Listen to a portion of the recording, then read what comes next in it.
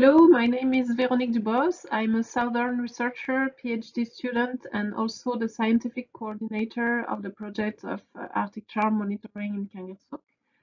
It's an Inuit-led project by Noah Ituk, president of the Anguvigak, the local association of hunters and fishers. He was supposed to record the presentation with me, but unfortunately, at the time of recording, there is a major COVID outbreak.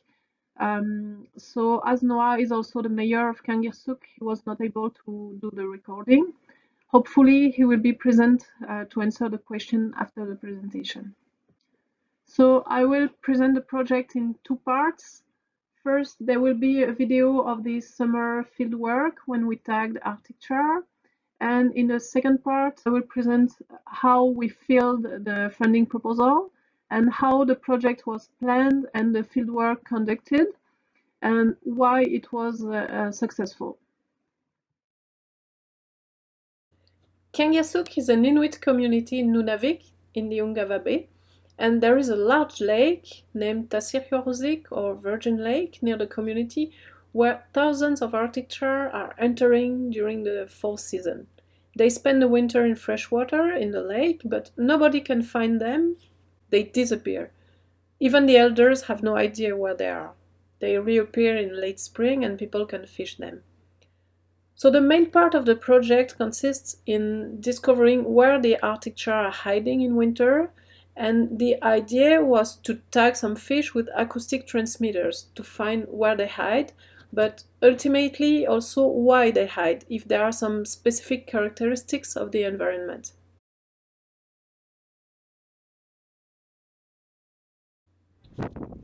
It was not an easy logistic, especially to bring the canoe to the lake because there was no road. So they had to be really resourceful. They pulled the canoe with a hamutik, a sled, through the rocks.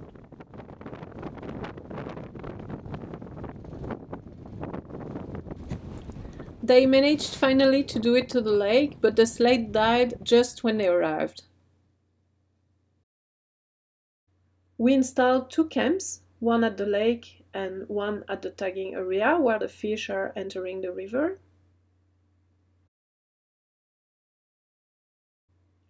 At each high tide, there were a batch of fish coming from the sea and waiting to climb the waterfall to go to the river upstream and join the lake a few kilometers away.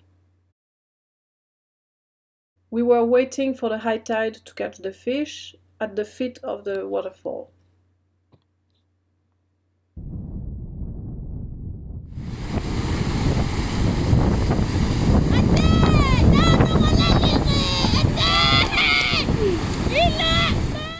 As you can hear, there was a lot of motivation to catch them, but unfortunately we were a little bit early in the migration.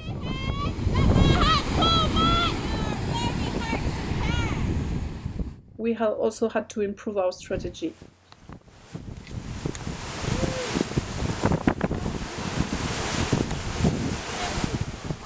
We broke several deep nets, but finally we managed to catch them. To install the tag, we put each fish in a bin filled with anesthetic to let them sleep, and after about 10 minutes the surgery could start.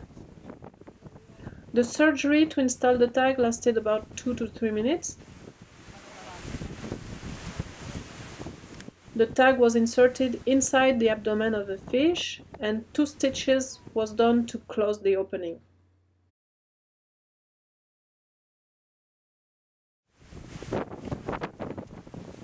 Once the surgery was done, the fish was released in the river upstream the waterfall so that we didn't catch them again.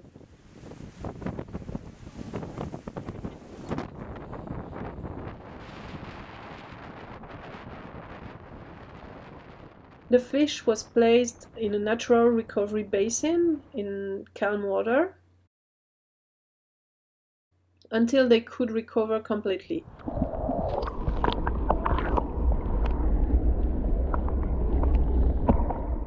After an hour, they were strong enough again to swim upstream the river and to go in the current. To receive the signal of the fish tag, we had to install acoustic receivers in the lake. So we put 11 receivers in the large lake, Tasirjuarusik, and we will install 2 other receivers in the small upstream lakes. We will wait for the winter to install them because the access was too difficult this summer. This is how they look before setting them in the lake. We had a great motivated team, especially the 3 students, Aina, Celestia, and Victoria, and really good guides, and Noah participating. We were 2 southern researchers and several other people that helped us. So now for the second part of the presentation, I will explain how the project was planned from the funding to the fieldwork and why it was successful. Noah and I know each other for about 2 years now, as I'm doing my PhD on Arctic char habitat and I have done fieldwork and interviews in Kangirsuk, so it was easier to start the process of a new project. So when I saw the funding proposal of the Inuit research program, I just advertised it to Noah and he decided to try to get the funding. He planned the research subject, which is the tagging of Arctic char, but also a community-based monitoring program. I filled the form of the proposal because it was technical, but Noah and another person fed me with the Inuit way of doing the project and how to respect traditional knowledge, which is a major criteria for the project.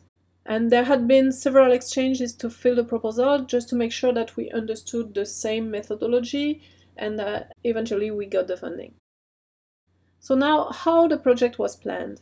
Noah was in charge of the project planning and logistic, and I was in charge of the scientific and technical planning with the acoustic tag. I partnered with the specialized biologist, Caroline Gillis. Noah was also in charge of explaining the project to the community to get approval and support and also involvement. At this stage, it was decided to tag only 10 fish because many people were sensitive to the fish well-being, and 10 individuals was an acceptable compromise. Now, why did it work well? First of all, it was all Inuit-led decisions in a context and environment that Inuit know better than anyone, in a way of what we are going to do, how we are going to do it, who will be involved, and this improved the participation and the motivation of the participants. It was a real teamwork. Every participant in the project was actively involved and decisions were collective. We were 2 southern researchers and we didn't interfere in a way of doing things. We were here to inform with the scientific process, but not to decide, although I have been involved in the discussion from the beginning of the project. And we learned together a lot on scientific things with the surgery and the tag, but above all on Inuit culture. And of course, we had a lot of fun, which helped to bring motivation. Thanks to the partner and the funding program. If you want to know more on a project, we have a Facebook page, Arctic char monitoring in Kangirsuk. Thank you.